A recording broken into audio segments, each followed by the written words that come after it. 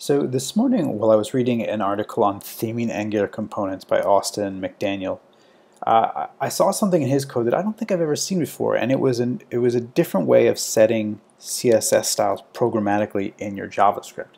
Now, historically, if I've wanted to alter my element styles, I would just mutate the style object directly. Here you can see setting things like background color, border radius, z-index, zoom, so on and so forth. And when I do this, there are a couple things that have to be noted. Differences between the JavaScript CSS mutation and the CSS styles in your CSS files. And that's that the property names here, because they're object properties, have to use camel case, not the kebab case that we're used to seeing in our CSS files. And then there are also some very small but not insignificant differences, like you can't use float, you have to use CSS float, and I think there may be a few other caveats like that. Now, in Austin's code, he was using a setProperty method on the style object.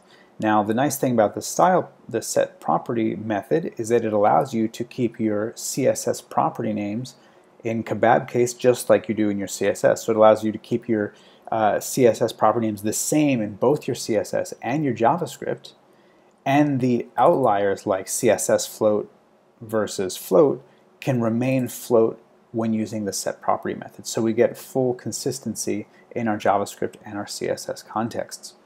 Now, I mostly just wanted a note to self here because I'd never seen it before, so I wanted to see it in action.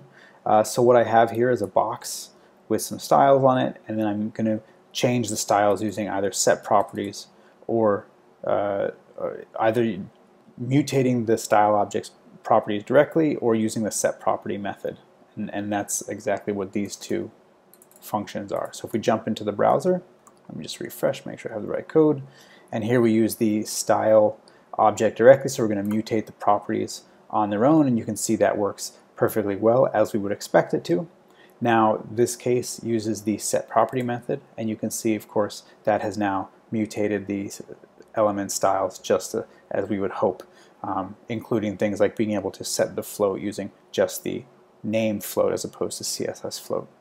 So perfectly well. You can see that in both cases we're able to use the null value to destroy or remove a CSS property. In one version I'm removing z-index, in the next version I'm using zoom, and you can see as I toggle back and forth, this last property here is going to be zoom 1, then it's going to be z-index 1 but no zoom, then we go back and zoom 1 but no z-index. So you can see we're using null in both cases to remove or destroy the CSS property. So I don't know, I'd never seen that before. I hate seeing things that seem fundamental and yet somehow not in my mental model.